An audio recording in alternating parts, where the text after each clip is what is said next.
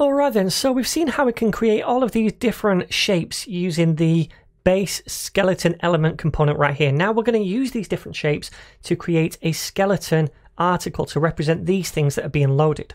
So let's create a new component inside skeletons, and we'll call this skeleton article.js. And inside here I need to import React first of all, like so. And then we want to create a functional component called skeleton article. Set that equal to a function. And then inside here, we just want to return a JSX template. Now, all we're going to do is create a div with a class name. Oops, we need to do this correctly. Div class name, and set that equal to skeleton hyphen wrapper. Now the reason I'm doing this is just so we can give this some basic styles later on in the CSS, and also we'll use this for a bit of a shimmer or sheen later as well. So let's create that div, and then I want to create another div with a class name equal to skeleton article. That's just so we can apply some styles later as well if we need to. And then inside here, all we really need to do is a series of different skeleton elements, right? So what is an article going to have? Well, if we take a look, it just has a title and a few lines of text. So we could do one skeleton element, which is of type title, and then 3 underneath that, which is of type text, right? So I'm going to do that. Skeleton element, it auto imports it at the top. And the type of this one is going to be title. And then, oops, I need to close that off like so. Then let me duplicate this and change this to text and add a couple more of those as well.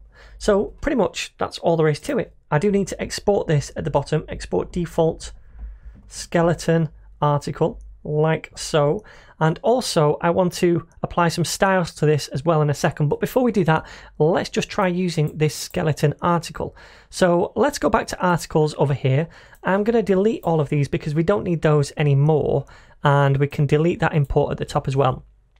And I want to output these right here instead of this loading text. Now I want to output not just one of them, but several of them. But how many am I going to output? Because I don't know how many posts there are. Well, we could just say output 5 of them. But how do we do that?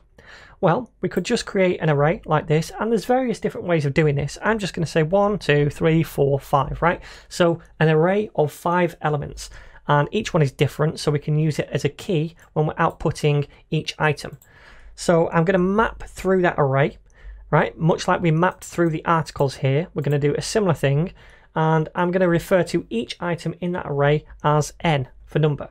And then for each item, I'm going to output a skeleton article. So skeleton article like so, and we need to say that the key is equal to n, which is unique, right? So remember, we don't have to pass any other props into this component. We don't say the type. The type is passed in right here where we're making that skeleton article. So if I save this now, hopefully while it loads we should see 5 skeleton articles. It might not look great yet because we've not created the styles, but it should look okay. So let me save that and preview, and there we go, we can see 5 of them. Cool. So when it loads they should disappear and we see the articles. Now we just need to address the styles a little bit because it didn't look great. They all look too bunched up together and there was no space between them. So what I'm going to do is just apply some styles to the skeleton wrapper.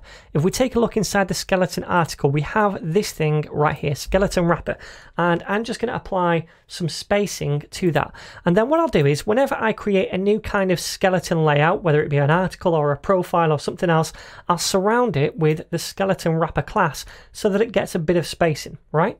So let's do that down here. I'm going to say skeleton hyphen wrapper like so, and then I just want to give this a margin of 20 pixels top and bottom, auto left and right, and then also some padding as well. So padding is going to be 10 pixels and 15 pixels as well. Save that, and if we come over here and refresh, That looks a little bit better. There is some space in there.